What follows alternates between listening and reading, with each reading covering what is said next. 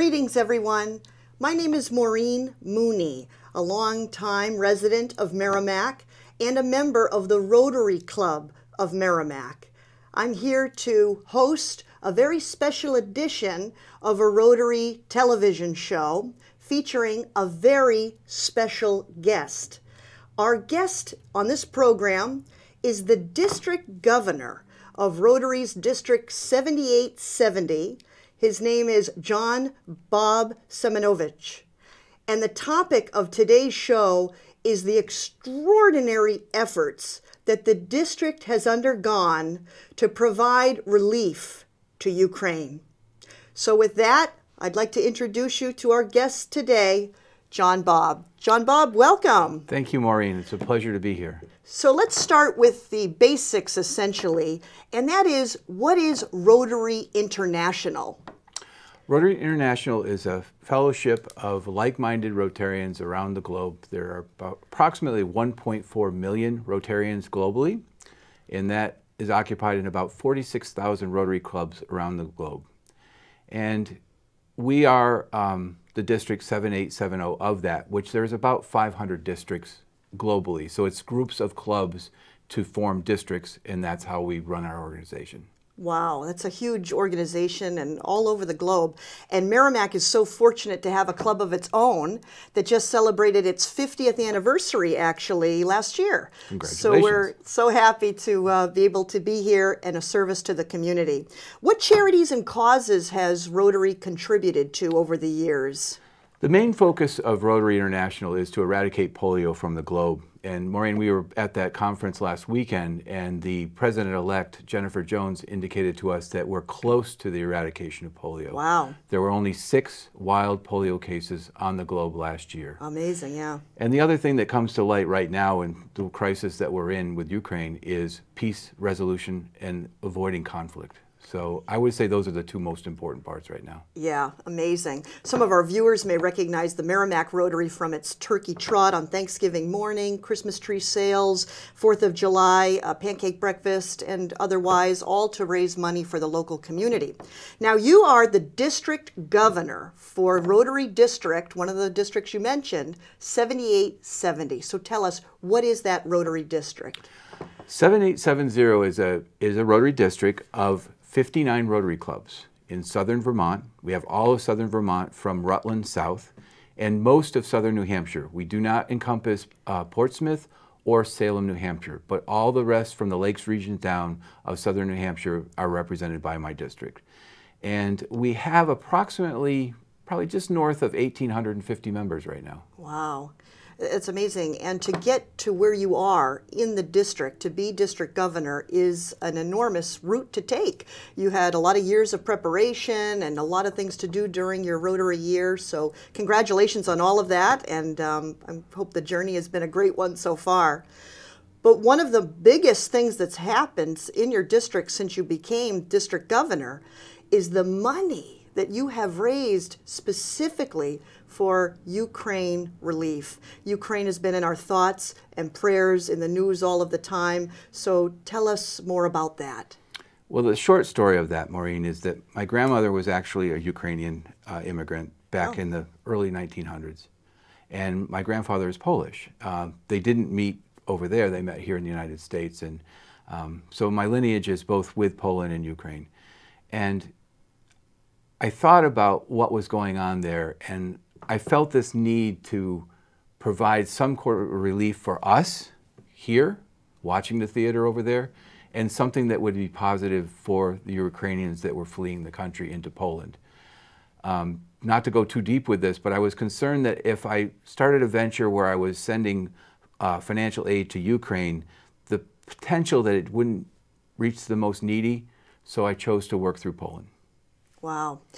A press release has recently gone out, and it's available on the Merrimack patch with regards to all the efforts that the district has done to provide that relief. You're quoted actually in the press release as saying, "I can no longer sit silent while the people of Ukraine suffer such inhumane devastation."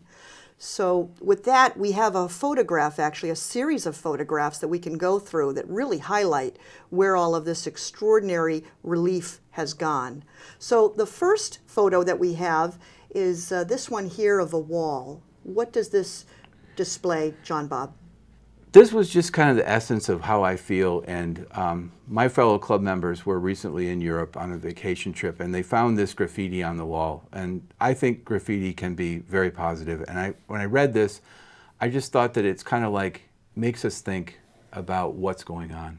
It's a message to everyone. Definitely, very powerful indeed. We have some more photos here as well. The next one here we have, looks like a doctor standing next to numerous boxes. Yeah, Maureen, we're going to go through two of our projects, two of our major projects of the funds that we've raised as a district. This was a project where the Polish Rotary clubs, and they have a district governor just like myself, and a district governor-elect, which we also have. The district governor-elect, Poitra, we were able to connect with him on Facebook. Wow. Yeah. It wasn't very difficult, but really took some ingenuity to find him. And he is very similar to me. He's 2 years younger than I am, and he will be their district governor next year. Poland is a district, the whole country is one district, and they have about 72 clubs. So what they wanted to do is they wanted to build a field hospital. This would be within the first or second week of the Russian invasion of Ukraine. So they wanted to establish a field hospital for the wounded in the safe zone between the two countries. So this was our initial medical supplies being labeled with Rotary labels. And we worked with the Polish Police Association. So when we got this stuff and we shipped it over to what we thought was going to be the field hospital, would be in the next picture. All right, we'll go to the next picture. Ah, here we have, looks like a bus. Yeah, this is this is the Polish Police Association's bus, and this was where we thought we were going to end up. Okay. But then the bombing of the military installation in Lviv occurred, and the Polish Rotarians decided to move the field hospital 100 kilometers inside of Ukraine to treat the wounded. Okay. So either this is coming or going, but this was not the end result of our hospital. Okay, wow. That incredible footage here. Okay, here it looks like equipment here. So in a period of about 10 days, we raised, this was a 45,000 US dollar project. Wow. The conversion on 45 US dollars to Polish dollars is 4.25, 4.26 dollars per US dollar. Okay, wow. So the multiplier is 4.25 basically on every dollar we raised. Amazing. Every piece of equipment in these next following pictures was purchased by our district. Oh, okay. By the funds we raised. It's incredible. It was all packaged up. It was all labeled with Vermont, New Hampshire, District 7870 stickers. Wow, that's amazing to think that way far away, you know, all of this is coming right back to our district where we're located. And the thing about it is we don't know where to get this equipment, but they knew where to get it. Sure. And so we were able to finance the purchase of this. And I actually believe that they bought it on credit as they're waiting for our funds to come over. Okay. For example, this machine here, I'm seeing the Rotary emblem along with the district named there. What exactly would that machine do? I'm not a doctor, Maureen, so I don't really know. Okay, I see. I do know that there's one machine that's handheld that's a therapeutic machine for relieving pain, and that was an ask I got last week. We sent another $5,000 last week in the wire to purchase more of those machines. I see. But these were selected by the medical team at the field hospital for the needs that they had. Yes. And these will remain in that hospital, you know, as long as their usefulness is valid. You know, everything probably has to be updated after a period of time. Yeah, just incredible, that's for sure. And again, there's that Rotary wheel on everything. It's amazing the humanitarian aid that Rotary offers right here in our district. All right, we do have, in this picture here, yes, this is the doctor. This is a doctor and the policeman that brought the equipment to him in Ukraine. Okay. One of the other things that happened that I probably didn't tell you about this, but the Polish people were encouraging the Ukrainians to come across because they didn't really want to drive into Ukraine. But working with the police association, we were able to hit the objective and get that 100 kilometers inside the Ukrainian border to deliver this equipment. I see. Isn't that something? And everybody looks so relieved, really, that this has arrived. All right, this starts then another series with regards to a project that was funded. So what does this now start? This one's equally as impactful, but it's a lot more family-oriented. This was a house, and I've been to Poland, and this is kind of a typical Polish style home, but this is pretty substantial in its size. Okay. Most of the homes aren't this large. This home was established as a hospice or a treatment center for Ukrainians, children, to actually come during peacetime to Poland. It never really got fully funded, so the house was here for us, working again with the Polish Rotarians. They realized that this facility could be used as housing, wow, as a hospice for women and children. So this is move-in day, yeah, and the house is beautiful, but as you can see, there's still some construction materials around. It wasn't finished. Yeah. So what they asked us to do was to outfit it. Okay. So in this series of pictures, this is the kitchen on move-in day. Oh, isn't that something? Boy, very busy kitchen. Yeah, very similar to ours, Yeah. just European. Okay. And then here's the dorm rooms for the children. So we were invited to purchase the bedding, the beds, the cookware, supplies for the fit out of the house. And I really am proud of this project. Yeah. It's named The Little Prince after the children's book, The Little Prince. Isn't that remarkable? And you know, I'm very grateful that we were able to be there for them. And again, this is about week number 3 of the invasion. Yeah, right. Isn't that something? All this progress and everything's so clean and orderly, really amazing under your leadership as district governor, how the district really came together to make this work very quickly for people in need. You know, you mentioned all of this started with a contact on Facebook. So how difficult would you say in terms of challenging was it to make contact with someone and get this started? Well, it was a little challenging because you had to find somebody that was friends with somebody in Poland. And Yeah. again, my focus being of my ancestry was to focus on Poland because I thought we could have the most impact. And I had been in Lubin, in that area of eastern Poland, so I was familiar with the way the land looked, the way the people were, and I felt very comfortable with working with them that we could communicate and be successful. Yeah, absolutely. Now, both Rotarians and non-Rotarians contributed to the effort? Yes. We have angels that came out of nowhere out of their trust funds. Isn't that something? Yeah. We had Rotarians. We had Rotarians in other districts. We had Rotarians from the district north of us. We're trying to find an avenue.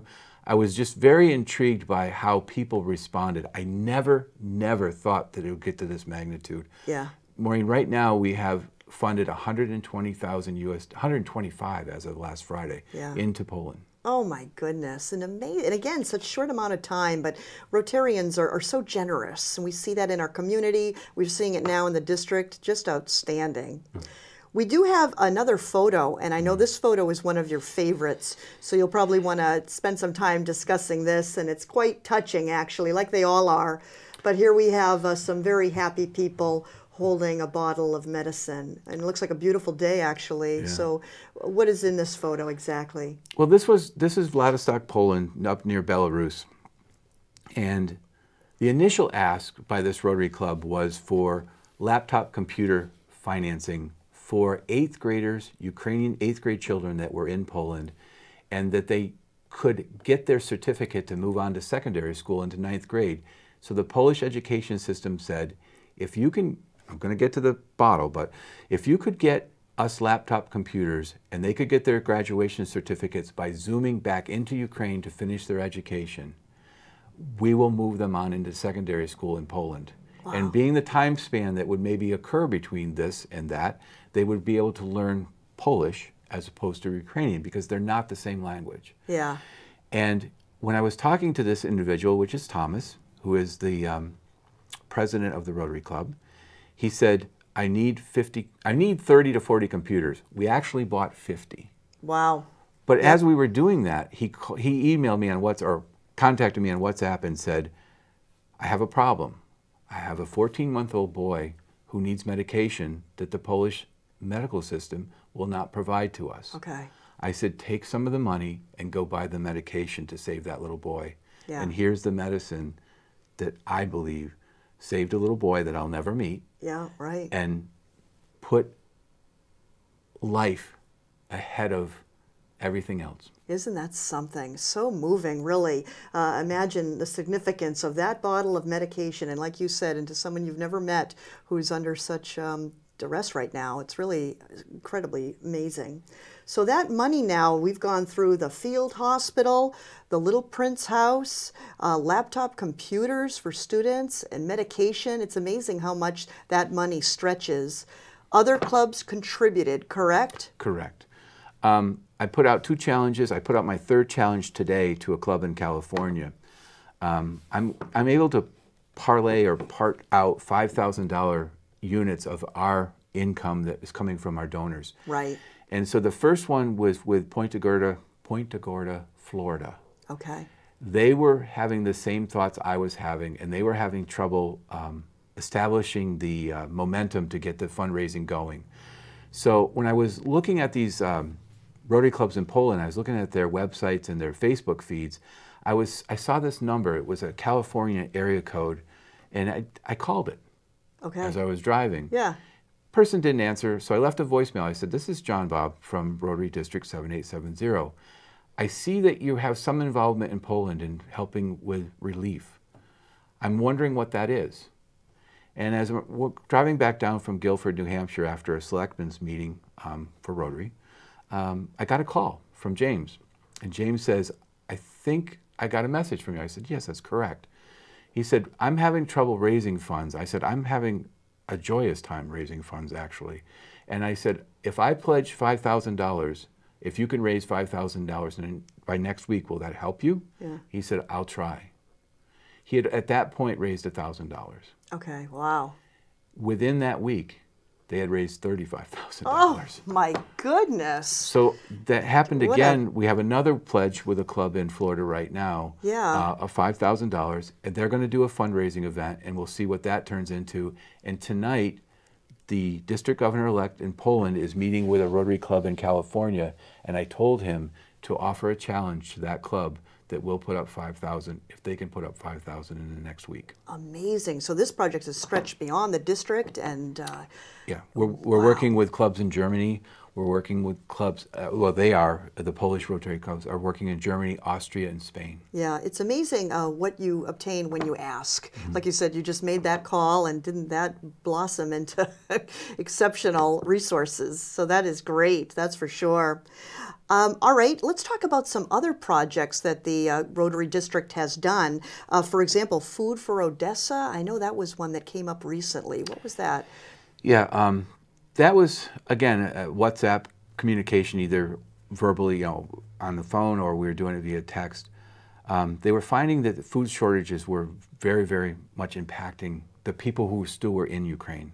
Okay. Stocks were limited, and what the call out was for products that have a long shelf life. And, I'm thinking like of canned meat or any soup. Sure. Anything that has a very long shelf life. Yes. Because we don't know how long this is going to last.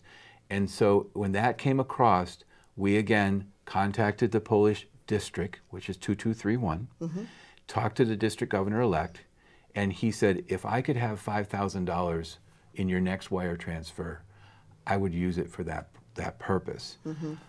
To tell everybody what's going on, we've wire transferred every week, once a week, since the second week of the invasion. Wow. Yeah. So we're on a little bit of a pause right now. I talked to Poland this morning, and we're regrouping, and they asked us if they could count on another $5,000 for a hospital supplies for Levy, and I said, you can count on it because we'll have it for you next week. Oh, amazing. Wow. The Rotary motto is service above self, and you're exercising that for sure under your leadership. This is phenomenal. It isn't just me, though, Maureen. It's all of us. Yes. I've grown so much to enjoy the friendships that I built with our district members, and it's not one person. One person can't row this boat. Right. It takes all of us. Yes. And I thank you for being Rotarian and helping me. Oh. Well, again, thank you. My pleasure. It's always it's a blessing to be able to serve others, that's for sure.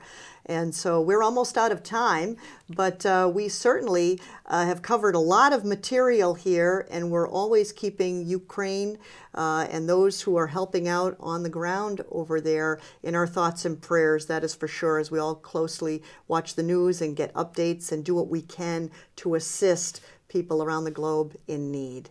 Any concluding remarks, John Bob, before we sign off? No. Well, yes and no. It's all about people. And, you know, we talk about projects, but projects is a funny word. It's really the people that do the projects. These are tasks that are given to us, and we as humans in need and want to help people, we as the people make these things happen. Yeah, very well put. That's for sure. Wow, what a show, what a topic. Incredible how much can get done. Thank you so much for your service. Certainly want to thank our viewers and our production team, Justin and Nick and Merrimack TV. Thank you all for watching, and we'll see you next time.